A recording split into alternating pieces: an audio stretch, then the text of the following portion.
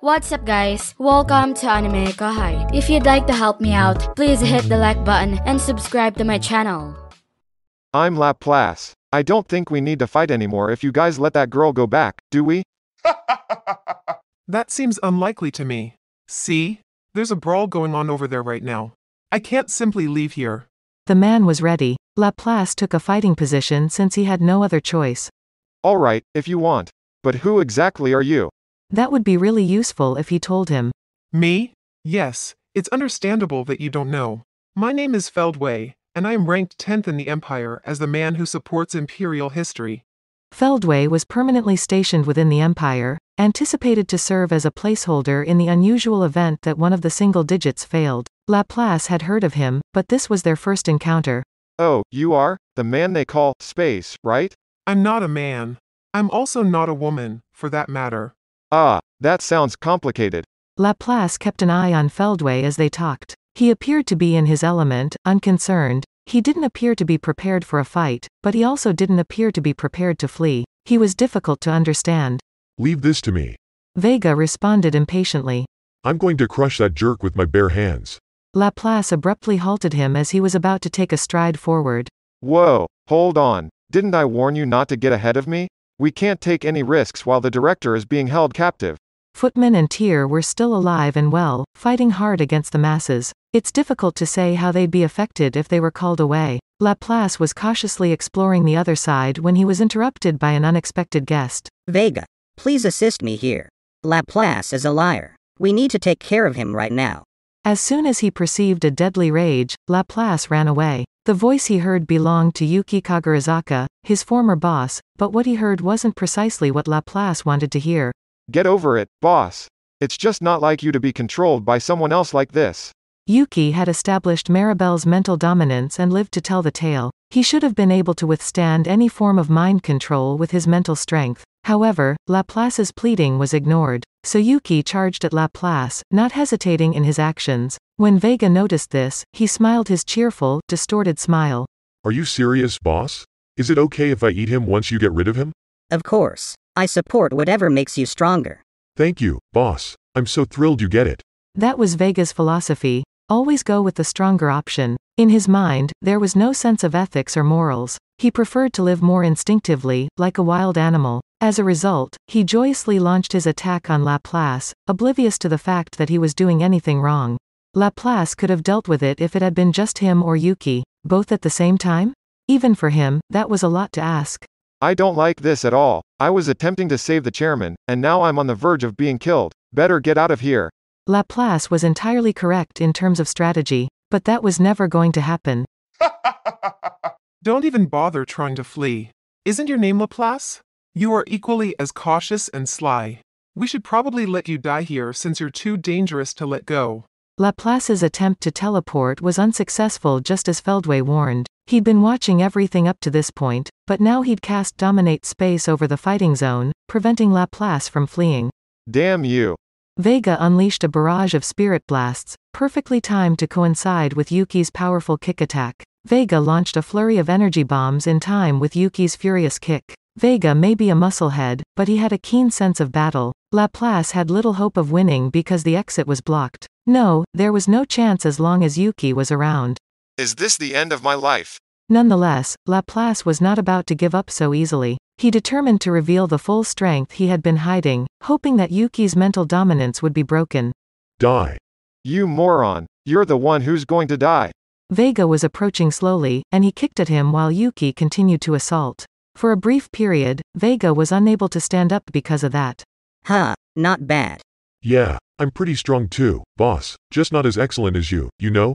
I know. So I'll kill you with my own hands, okay?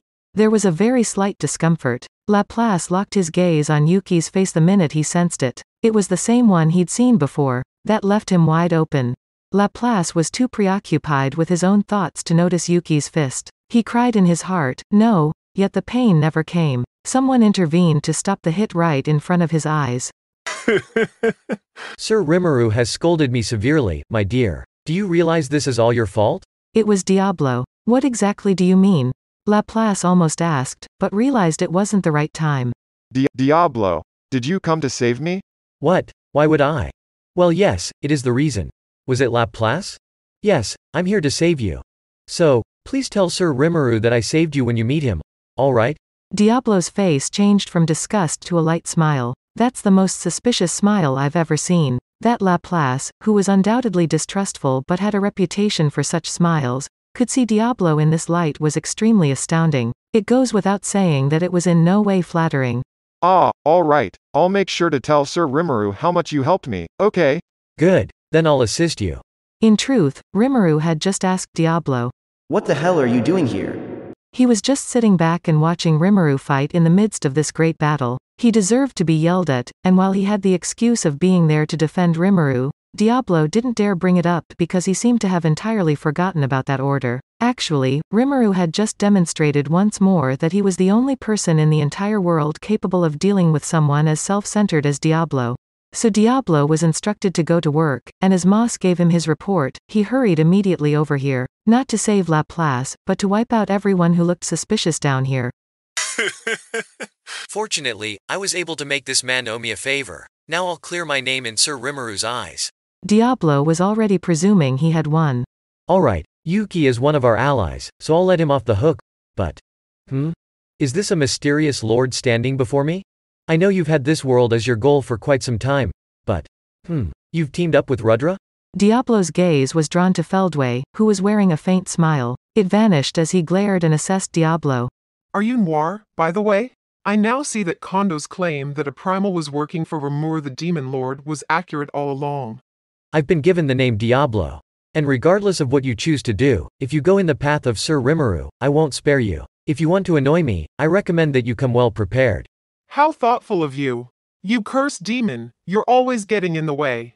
Feldway's loathing for Diablo was palpable. A normal person would have been instantly killed by his murderous intent alone. Diablo, on the other hand, remained unaffected, and he smirked at Feldway as if to provoke him. Well, never mind. Even if I were to fight you here, I would have no chance. You may rest assured. There will be no way to win. Feldway spoke first, after a brief exchange of stares. I think I'll call it a day. Be prepared, Diablo, if you ever try to interfere with me again. So I'll excuse you for remembering my name. Keep in mind, though, that I am making plans to kill you. They exchanged another look after those remarks. Then, as if they had nothing else to do, they strolled on, oblivious to one another's presence. Feldway issued Kigali and Yuki commands.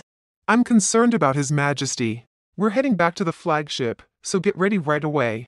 Yuki relaxed his fighting stance as he watched everything unfold. Vega stood up unsteadily, and followed Yuki over to Kigali. Footman and Tyr were summoned as well, and everyone, including the newborn Walking Dead, was teleported away via Feldway's dominate space. Diablo stayed behind, speaking with Moss. Now that he understood their enemy was a mystic lord, he believed he was the only one who could combat him. So, as hesitant as he was, he vowed to clear up this mess. The struggle on the ground ended with Footman and Tyr fleeing. He made sure everyone was safe before tending to the injured as needed. Diablo decided his task was done after that because Moss was both capable and connected to Benimaru. He teleported himself to the flagship after Feldway and the others had left. Meanwhile, Laplace was left alone. Great, I've been left behind yet again. He said, shrugging. Volume 15 Epilogue, Brother and Sister, Part 1. I felt better after eating, Velgrund. I took a look around the battleground now that I had some free time. The Jura forest had been severely devastated, but Rimuru, the main city, had evaded annihilation. The city's perimeter had been cleared, and some damage had been done, but Geld and his men appeared to have kept it safe. I was relieved. So, why are you still here? Isn't it fine, Sir Rimuru? In fact, I'm here to ensure Sir Rimuru is not obstructed by anyone. He had been observing me the entire time I was battling against Velgrund, I had realized. However, I didn't have the time to pay attention at the moment, despite the fact that it was unpleasant. And now we find ourselves in the present. It was only natural for me to grumble. Come on, everyone else is putting in the effort, so you should go do your job. Oh, I understand. Diablo walked away after looking at me with sad eyes. I really don't understand how this person thinks. He must have been observing the combat in the pretext of protecting Sir Rimuru, and preventing any outsider interventions. To be honest, it was unnecessary. Even Seal seems to be sick of Diablo. Her words were harsher than ever. In any event, I could now return to dealing with Velgrund. However, I chose to delegate all of the explanation and persuading to Veldora. As I listened, I discovered that Veldora was blaming me for everything. Oh my goodness, why do I always have to deal with these troublesome kids? I was irritated. This guy seemed to be attempting to paint me as the villain in order to deflect Velgrin's rage. This is why I so wanted to contact my sister and let her know I was fine, but Rimuru wouldn't let me. You'll understand what I'm saying now that you're in the same situation, won't you? He sold me out instantly. He's the spoilt brat who blames his buddies when he doesn't want anyone to be unhappy with him. Allowing Veldora to do the convincing was a mistake. But he had a valid point. I could see how it would be awkward for him to appear out of nowhere in front of his sister, who was furious because she thought he was dead. That's understandable, but what's the point of blaming me? Isn't that only adding to my problems? He was supposed to assist in the mediation process, not make things worse for me. This isn't looking good. I can no longer leave Veldora in charge. I had to explain that Velgrin's current situation was identical to Veldora's. But first, I have a report to make. What exactly is it? After analyzing Velgrind, I determined that she was being controlled by someone, possibly Rudra. If you like, I can eliminate that effect. How would you like to proceed? Wow, what a shocking statement. I'm not sure what to say in response to that report. I expected Seal to perform the analyze and assess on Velgrind, so I wasn't startled, but I couldn't keep quiet after learning that Velgrind had been controlled. Was Rudra, by the way, the true perpetrator? Almost certain. Furthermore, I witnessed the combat between Carrera and Tensei Kondu via the Soul Corridor, and it appears that Kondu was also controlled by Rudra. I believe this is a comparable situation. When I requested for more information, I was told that Granite, the guy Benimaru was battling, had given him those answers. That guy was a moron. I believe it was vital to set a good example for everyone to follow. That being said, it was a problem that would have to be resolved once I went home. The present issue was what to do with Velgrind. Veldora has proven to be untrustworthy. That's why I was going to explain everything to her, but if Rudra's mental control is affecting her, she might not listen to me. So, what should we do now? Since we went to the trouble, why not place Velgrind in the same situation as Veldora? Huh? Does this mean you can use Soul Corridor to connect me to Velgrind and convert her into an ultimate skill like Veldora? Is that even conceivable?